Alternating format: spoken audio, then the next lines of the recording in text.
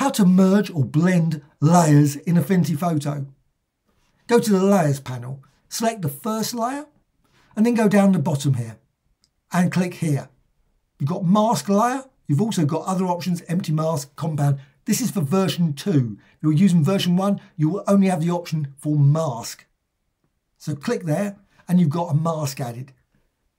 For the Layers panel, you can find that in the Window menu and Layers.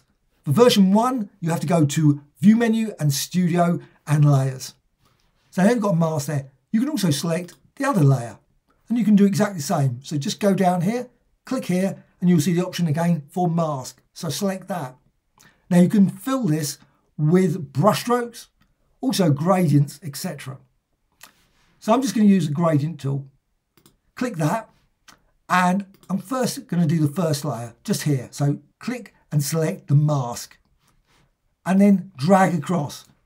Now you'll see here you've got white and black. That's for the gradient and it's linear. You don't have to use just linear. You've got options here for elliptical, etc. You can also modify the gradient, but that's the default gradient and it's perfectly reasonable. So it's white to black.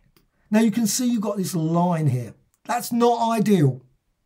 But what you can do is go down here to the other layer. So select that mask and do exactly the same as before. So just drag across and you can drag like that.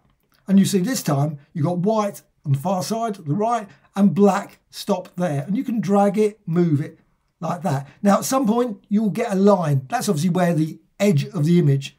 So you don't want that. But again, hold down and shift. Just position it about there. So you've got that blend between the layers. Now you might want to then go back to the other layer. Now unfortunately, the system doesn't remember the gradient, so you have to reapply it. Again, gradient tool, and just apply from left to right. And you see, by accident, I've gone and selected the image. You don't want to do that. You've got to select the mask. That's the key thing. Always make certain the mask is selected.